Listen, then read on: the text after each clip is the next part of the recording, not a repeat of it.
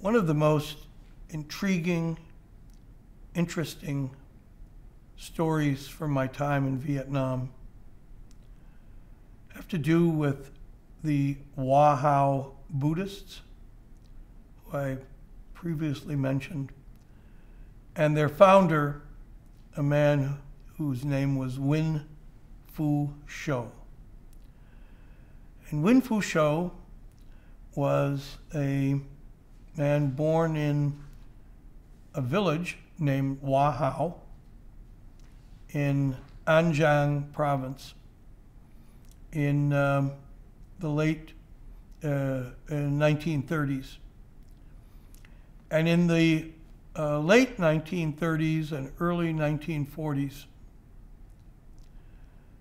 he becomes a religious holy man. There were signs of this as a very young boy, when he would interact with village elders and would tell them stories with seemingly religious, mystical meanings, and using vocabulary amazing for someone his age of 12 years old. Reminded me of the story from the Bible of Jesus as a 12-year-old interacting with the elders at the temple and giving stories with them. And Huynh Phu So, again like Jesus, as a young man, goes up a mountain and spends several months on one of the mountains in that 7-mountain area near Chao Duc and in Cambodia. And when he comes down, he is considered to be enlightened. And what I discovered enlightened meant was that in going to the mountain, that he somehow absorbed into his body the spirit of a holy man from the past. The holy man from the past was an individual who was known and for whom there were temples erected in Chao Duc.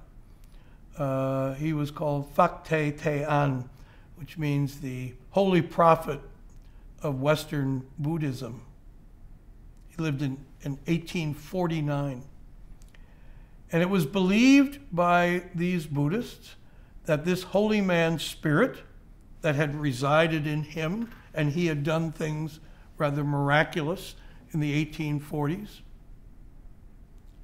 had been transferred to some other holy men in the earlier part of the 20th century. And now, that spirit which had returned up the mountain was being manifested in Huynh Phu So, who became known as Duc Thay, Venerable Teacher.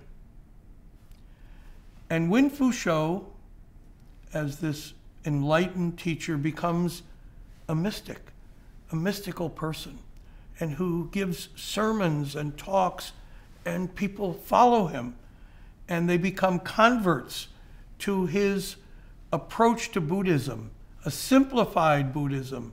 So we don't need big temples.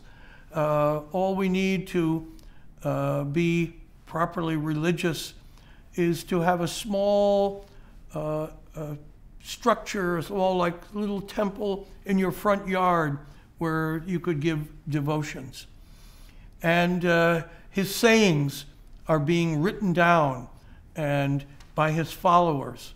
And he has military followers who bring their military forces with him. And this holy man, as he moves about the Mekong Delta, up and down the Duc River, the lower branch of the Mekong, including in Duc Thay province, where I'm senior advisor, the religion spreads everywhere. And you will find offices, and it has its own political parties by the time in the 60s. But in the 1940s, as he's preaching, the French colonial powers consider him to be a troublemaker, and they arrest him and take him to Saigon, and they put him in with psychiatrists and he converts the psychiatrists to be his followers. And it's claimed by some of the followers that he's able to work miracles, that he can cure the sick.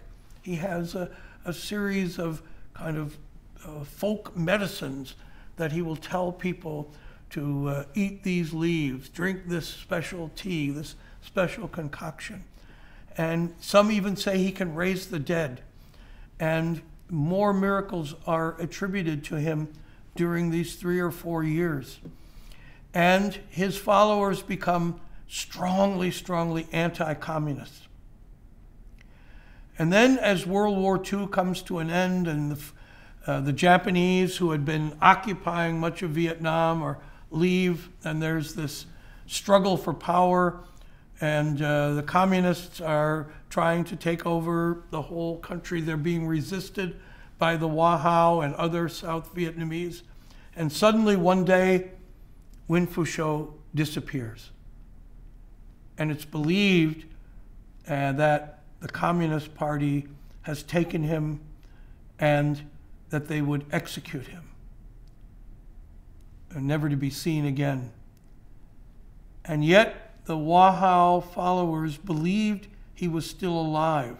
They had papers that were signed by him purportedly, and they had copies of it. They gave me copies of this, of how he was still alive after the time when he was supposedly killed by the communists. So the Hòa Hảo burned with a belief in their leader, this mystic Duc Thay, Venerable Teacher, and they were absolutely opposed to communists. Any communists who came, they would drive them out. So here I am, 1960s, 20 years later, after Duc Thay has disappeared. I'm living and working in this Hòa Hảo milieu, want to understand, and I become enthralled with the story. I begin collecting documents. I'm going to write my doctoral dissertation about it. But I'm also, as someone who grew up as a Christian, so taken by this story. It seems so similar to the story of Jesus in the Bible. And I wondered, could I get insights? Were there insights to be had about how the followers of Duc Thay, the Hòa Hảo faithful, viewed him, not as a god, but as someone whom the Spirit now was in him, animated him. That Spirit was different than who Huynh Phu So was as a human being, born a human. He now had this other spirit within him. And I wondered, is that how the followers of Jesus saw him? When he went up to the mountain, did he get then the Spirit of God, in their view, within him as he came down and preached and worked miracles and made converts?